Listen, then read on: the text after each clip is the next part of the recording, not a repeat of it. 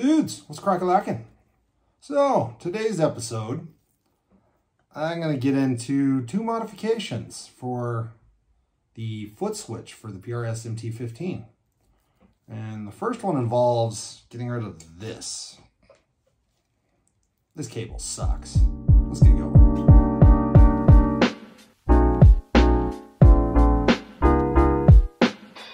Okay, so now that I officially own, ta-da, two Prs Mt15 heads.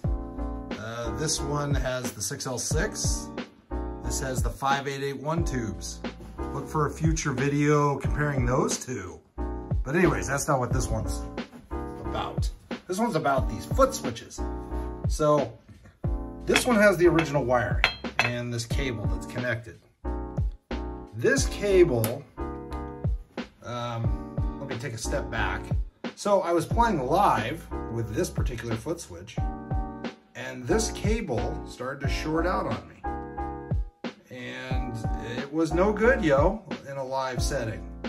Fortunately, I was still able to kind of finagle the foot switch enough to work, but I could tell it wasn't gonna be long term, that this thing was gonna hold up. The fix is pretty simple, actually. What you'll do, you can see these lugs. This is, if this thing will focus, right? This is a negative and a double throw positive. So here's your ground, here's your lead to the foot switch. It's just a sleeve and tip. You know what else is a sleeve and tip? Your guitar cables. So it's an easy swap, actually. So if you just go buy one of your, Switchcraft or whatever, use a high quality input jack. Just go buy one of these. It fits right in this hole. And you just pull out this little plastic rubber beady thing, whatever it is, and it pops right out. And you just screw this jack right in, like such. I used a fancy one that has a double connect, but you can just use the regular CTS, or I'm sorry, Switchcraft input jack, and it works. You wire it the same way. And ta-da! Now you can use a high quality guitar cable for your foot switch. That's simple. So as long as you're decent with a soldering iron, you don't even have to be an expert or anything. And wire it exactly the same way. So these are different. You can see that this one's connected to the left pole and this one's connected to the right one. It doesn't matter. They're both positives. So they're both going to do the same thing. When you click on the pedal, it'll trigger it the same way. So that's fix number one.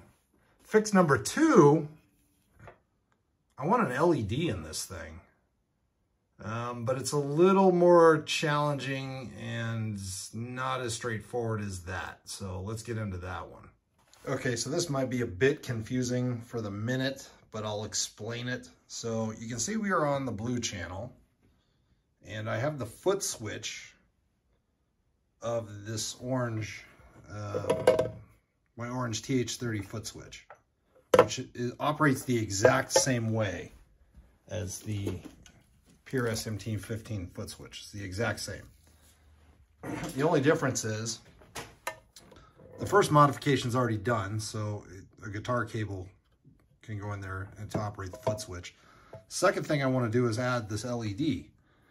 Well, I'm trying to at least show you the problem here. So you can see the LED's on, we're on the blue channel. When I turn it off, it turns into the red channel. And that's how it's going to have to be with the LED, unfortunately, because the connection, when it actually closes down, the circuit's closed on the blue channel. The circuit becomes open on the red channel. So you see the problem? So when this thing's getting voltage through the foot switch, it's actually on the blue channel. Well, to power the LED internally without a battery, you need the voltage. So the only way I'm going to get this LED to light up is through the blue channel. So that's, ideally I would rather it be lighting up the red channel, right? Have a red LED, light up the red channel. That's typical. That's how we typically see the channel switch work. Well, I at least want a LED in the foot switch. That way I don't have to turn around and look at the amp, see which channel I'm on, you know, when I'm starting the next song. That's no good. So we're going to check voltage across this. Again, it has to be on the blue channel. So negative, positive, 14.9 volts. So we'll say 15 volts into the pedal from the amplifier. So we'll use that to calculate the LED and the voltage from the pedal into the LED and the amount of resistance we need to not overheat the LED. So I got on Amazon and I purchased 150 pieces of these little LED emitting diodes, a bunch of different colors. But the key that we're trying to look at here is right here. So they're 20 milliamp. Based on the color you're using, they're either 3 volts, the forward voltage is either 2.2 to 2.2 volts for red, yellow, and green, or for blue and white, it's 3 to 3.2 volts. They're both 20 milliamps though. So that's the numbers we need to use to calculate the resistance, to make sure the LED is getting the right resistance. So from there, I use this website, which is called ledcalculator.net, and I'll post this link in the description below on the video description. So we calculated to the pedal 15 volts, right? The LED voltage drop, we're going to use a blue light, so let's use 3.2. The milliamp rating is 20. So, and if we design the circuit, 15 volts coming in through the LED to the resistor. This is the resistor. They're saying we need a 620 ohm resistor to ground. Well, since this is referencing the blue channel, I'm going to use a blue LED. I obviously wanted it to be for the red channel, but how the pedal's wired, it has to be for the blue channel. So this is blue, so 3.2. So the maximum resistor we're going to use is 620 ohms. You could diffuse the light a little bit more if you went to a higher resistance, which I think I'm going to do. I'm going to use a 100K ohm resistor, which will diffuse the light and just make sure the LED doesn't burn out. It's going to be super bright as it is. If you want to keep diffusing the light more, use an even higher resistor, but that's kind of the maximum resistance to get the brightest light would be around 620 with that voltage. Okay, this looks a little complicated. It really isn't. It's very simple. So this is the lead, this is the positive. And I'm just using these alligator clips. So we're into the diode, and let's see if I have one. I'll pull one out so you guys can see if I can get it open. I'll use the red one since that's what I wanted to actually use in the first place. Oops. So you'll notice when you have it, one is longer, one of the leads is longer than the other off the diode here of the LED. The longer lead is the positive. So just a little FYI on that one. So we are going into the positive of the LED. The negative of the LED is going out. We are going into the resistor here. This is a 1K resistor. And then we are taking it back to ground, right? The center lug there. So I will show you. It is not on, which we've discussed. Not on, unfortunately, is the red channel. Ta-da! And then when I click blue channel, the LED is on. So blue channel is the indicator.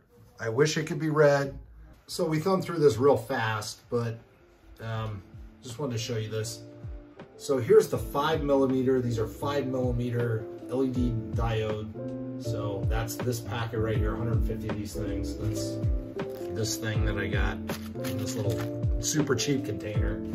So I could put LEDs on things for days. And then I got a 10-piece of the little mounting things. They look like this. That's the upper thing in the screen. These cost me $6. They're actually $2.29, but it was more to ship them to me. This was $5.91, all these LEDs. And then 600 pieces of these resistors at various values cost me $8.30. So for, what is that, little around 20 bucks, and I got way more than I ever needed. I have all the parts to be able to install this LED.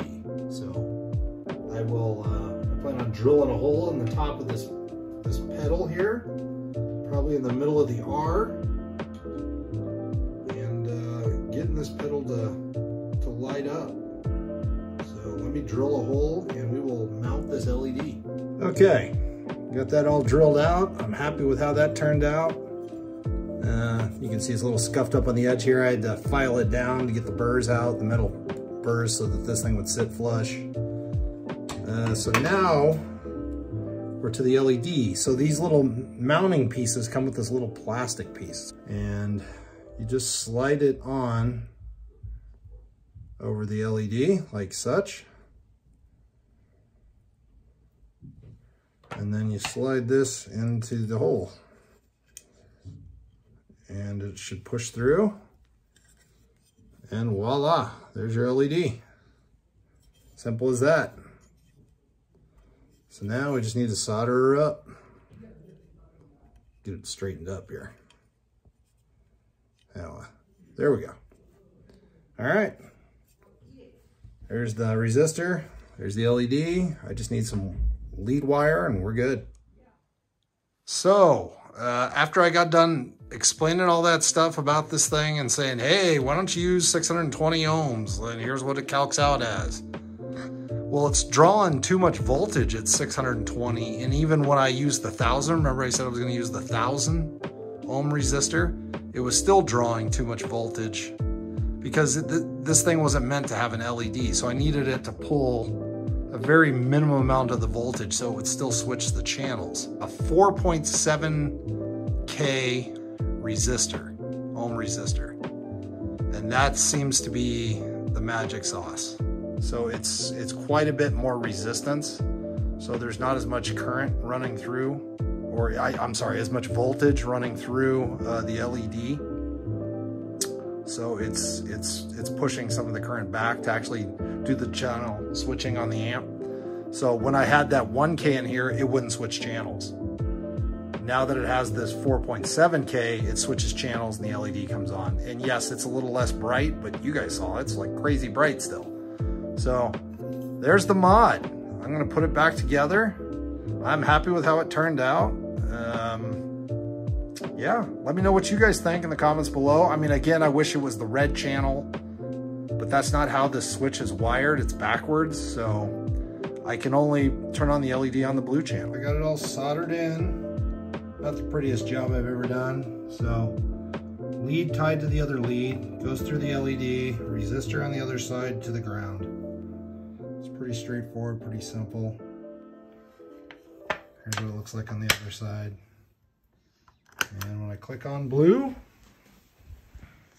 the blue clicks on.